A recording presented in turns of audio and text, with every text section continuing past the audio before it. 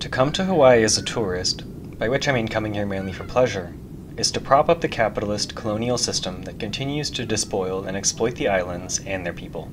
Like Mexico and the Caribbean, Hawaii is viewed as a place of rest for the privileged.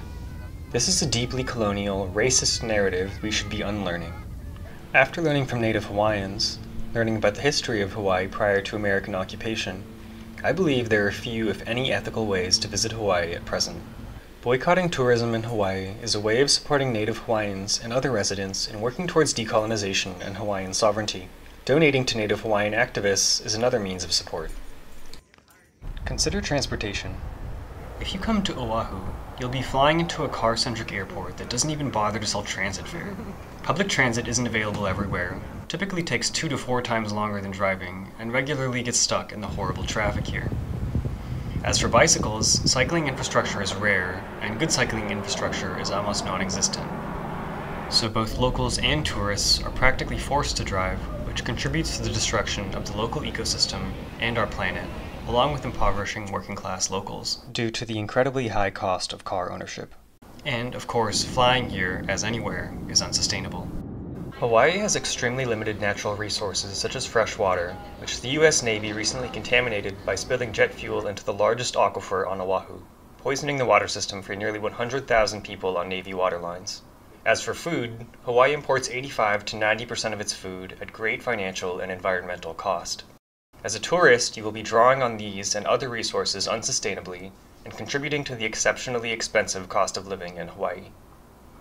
Even more so when you use the tourist and hotel industries here, most of which exist to extract value from the islands and exploit workers to concentrate wealth in the hands of their executives. Hawaii simply does not have the resources to support the current amount of tourism. The reason the US brings tourists here is for profit. Hawaii was in every way a more equitable, socialist place before American occupation. It had the world's first universal healthcare system, was the 5th nation to have mandatory public education, maintained an exceptionally high literacy rate, and served as a refuge for Black and Asian folks since before the Civil War when these groups were being oppressed and exploited in the US. Iolani Palace had electric lights before the American White House. The US systematically rolled back much of this progress, deindustrializing Hawaii, violently banning Hawaiian language in the school system, and denying previously free healthcare to Hawaiians unless they could pay. The US military repeatedly bombed Kaho'olawe for over 30 years merely to test weapons. 500 tons of TNT were detonated on the island to simulate an atomic blast in 1965, permanently damaging the island's ecology and water table. In short, the US committed genocide against Native Hawaiians, which is still ongoing as Native Hawaiians are disproportionately incarcerated, homeless or in poverty, and subjected to poor health outcomes. Like indigenous peoples all over the world, Native Hawaiians have intergenerational trauma from the failed attempt to eradicate their people and culture. Moreover, many Native Hawaiians and other residents don't want tourists to come here. The reason should be obvious at this point. Blithely supporting the tourism industry and other capitalistic elements in Hawaii is another barrier to their liberation.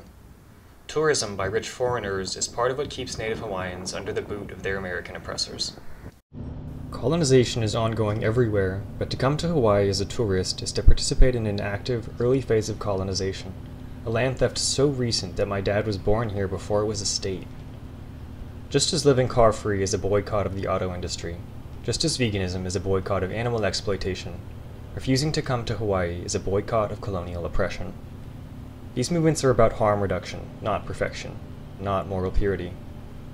Although there is no ethical consumption under capitalism, although we can't help that we are settlers born on stolen land, we can choose where we travel, and we can choose how to behave while abroad. Harm reduction is always available to us. The earth does not exist for us to trample with our cars and use as we please. Hawaii's water is not ours to take. Hawaii does not exist for our entertainment. Which is why, barring some family emergency, I won't be going to Hawaii again while it remains under American control. Moral issues aside, I find it deeply depressing to be in Hawaii at this point.